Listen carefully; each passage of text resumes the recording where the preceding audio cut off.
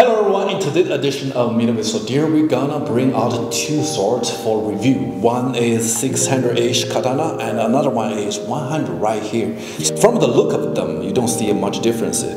Kind of like similar constructions, and also they have like a same length. The whole length of the katana is around 41 inches with the hilt almost 11 inches and the blade length is 28 inches. So what set them apart from each other is, let's start from the suka, or you may call it a hilt, is wrapped up with the cord, and the 100-ish is using material of polyester, but this one use cotton.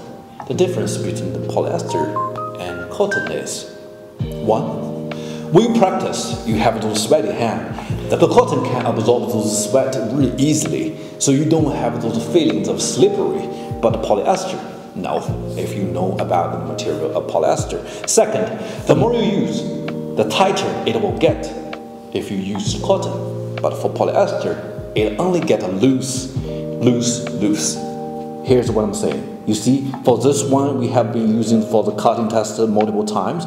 It just stay right there, really stable, and has a really good stability. But for this one, as you can see, this is made of polyester. You can just use your fingers to move around it really easily.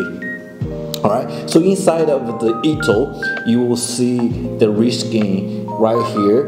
But this one is a fake one. I gotta be honest with you, because when you use your finger, here's how I test the real and the fake. For the fake one, it has those feeling of plastic, but it's soft. You can just use your fingertip to pinch it.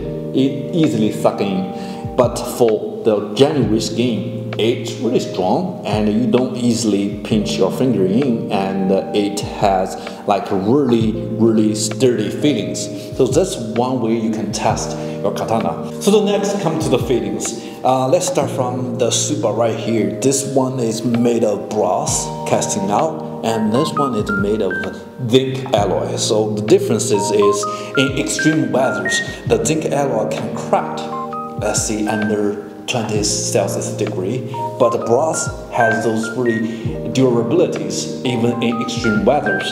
You don't want your hand, you don't want your sword kind of wobbling around, especially the suba and the habaki. So when it getting loose, you can guess what's gonna happen with your sword. So then it comes to the saya. You don't see much difference. It's all made of wood, hard wood, of course.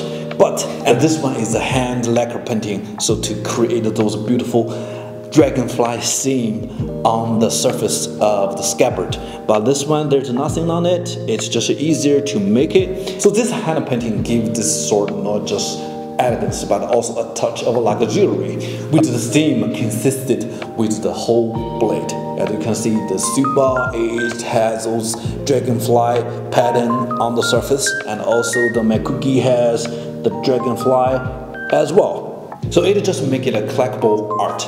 And now I think it's time to put our hands on the sword to get a feel of it. So this one, 600-ish, I'll just do a little bit of shaking and wobblings. It just stay right there, really stable. You don't see a lot of shaking or instabilities. But how about this one? Let's just unsheath it. I'll just put it right here for our next review. How about this one? Did you hear that? The wobbling sound? It's just too easy to pull out the katana. It's not faded very well, in my perspective. I'm gonna take all the blade out so you can have a better look at the blade.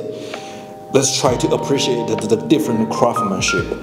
So if you take a closer look at the blade, you will notice there's one beautiful pattern on this blade, but there's none on this one, because this one is made of wood steel and also combined with Longquan traditional forging and folding skills, polishing, grinding, heat treatment, and also clay tempering to create this beautiful harmonies on the blade surface as well. It does not just give this sword an aesthetic will, it also enhances the stabilities, the toughness, and the flexibilities. of the blade. But for this one, it's made of a manganese steel. It's also folded and forging multiple times. In terms of hardness and toughness and flexibilities, you cannot compare with this wood steel. Alright, this is the big differences.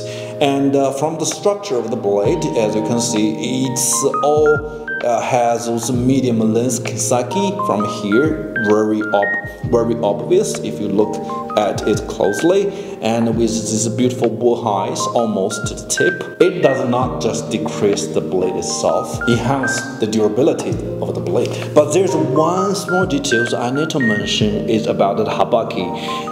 As you can see, these two habakis all fitted very well, but this one, it has those hand carving evidence right here, all done by the hand. So give this sword a touch of luxury, so making it more valuable. Like all the things said, beauty is in the beholder's eye. So in conclusion, when you buy your first katana, you're gonna think about the price, and also you're thinking about the quality of the fittings, and also the material of the blade, and also very important, the forging and folding skill of this blade.